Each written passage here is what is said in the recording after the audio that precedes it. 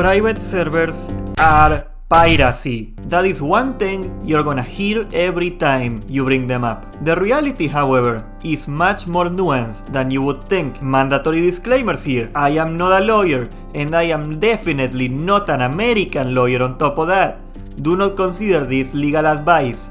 I am sure somebody with a legal background can give you a better breakdown of this. Also, I will not use any private server footage in this video. Not necessarily because private server footage is illegal or something, but because Blizzard has a history of shutting down private server videos like this. Just to keep in mind, they also have the right to take down retail WoW videos if they wanted to. A couple of times they actually did. This video is just intended to be a little thought experiment, an attempt to help you guys understand what copyright and trademarks actually mean and to dispel this notion that using software that you already paid for is somehow illegal. I will be talking about American copyright law here because 1. Blizzard and in turn World of Warcraft are registered in the US as an American company. 2. Most online services and infrastructure are based in the US and thus subjected to their laws.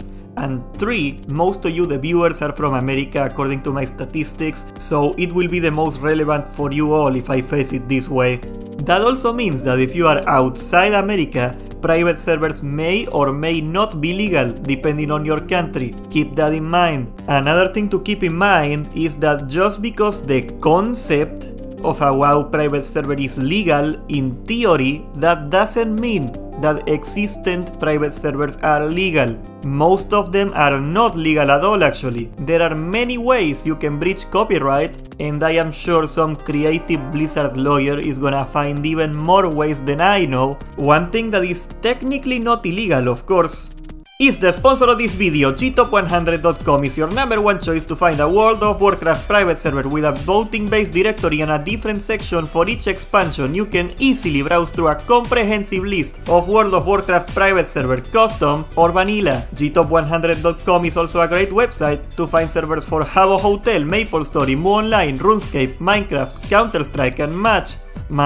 more. If your favorite server is not on this list, you can add it to the directory for free. gtop100.com. Okay, to start with the first and most obvious argument. Yes, downloading a copy of a game you do not own and running it is 100% illegal. There are no two ways about it. That also includes downloading a separate copy of a game even though you already own that game. That means pretty much any private server that links to a client download is illegal.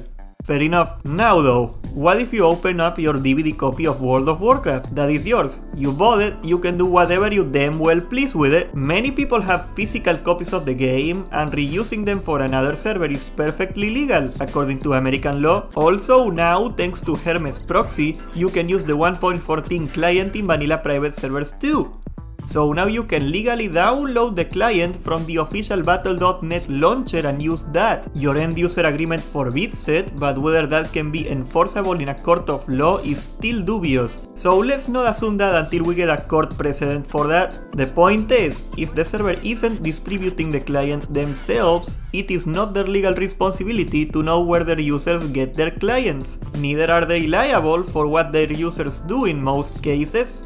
Some exceptions apply, of course. Okay, so it is technically legal to play on a private server, but hosting it must be illegal, right?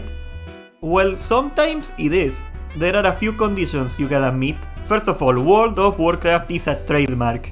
You cannot use the name World of Warcraft in your server. I am not 100% sure of this, but it is very likely that variations, for example calling your server Pepecraft, would also breach their trademark. If you call your server something not registered to WoW's trademark, like, I don't know, Champions of the Light or something like that, you are probably on the clear here. Point 2.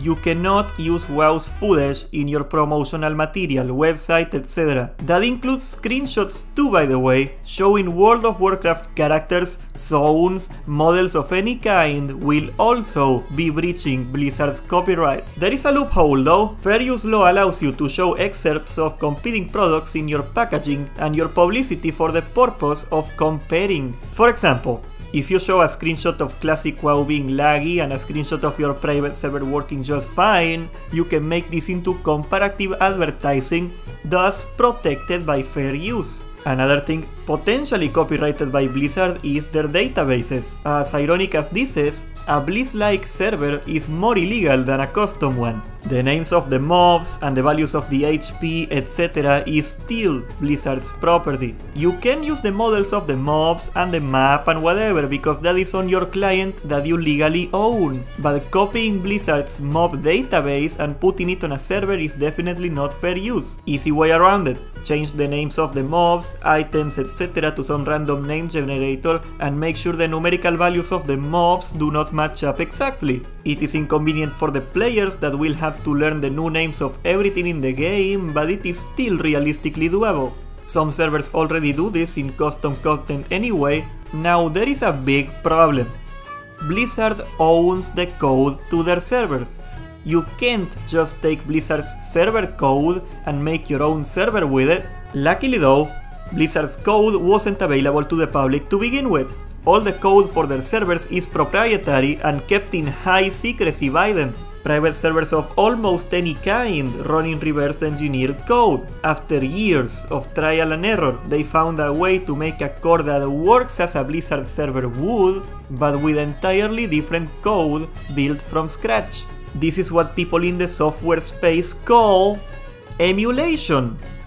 Emulation is the reproduction of the function of a different computer or software system by the use of new code. And guess what?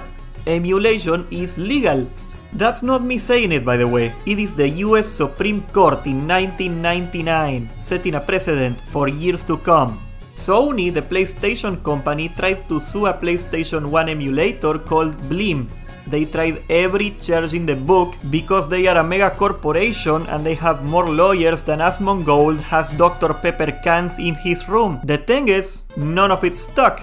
Blim beat every single one of those lawsuits. It was eventually ruled that since Blim didn't use any of Sony's code to run their emulator, that they did not infringe on the PlayStation's copyright at all. Here's the problem, and here is why no private server to this day has ever challenged Blizzard in court. Blim still failed. They still went broke. It hardly mattered that they weren't doing anything illegal. When you are a small company and you face 40 lawsuits by a multinational corporation, it is a battle you cannot win. Why would a private server go through all this legal trouble just in the small chance that they may make it alive when they can just as easily copy-paste their code into a new project, get a new name and start over? Hello guys, I started making private servers yesterday. I got 10 years of experience. Thank you for watching. Please subscribe and hit the notification bell for we got a lot more coming. Join our Discord in the pinned comments. Once again, I would like to thank our sponsor gtop100.com for making this video possible. Check out their link in the description to find the ideal private server for you.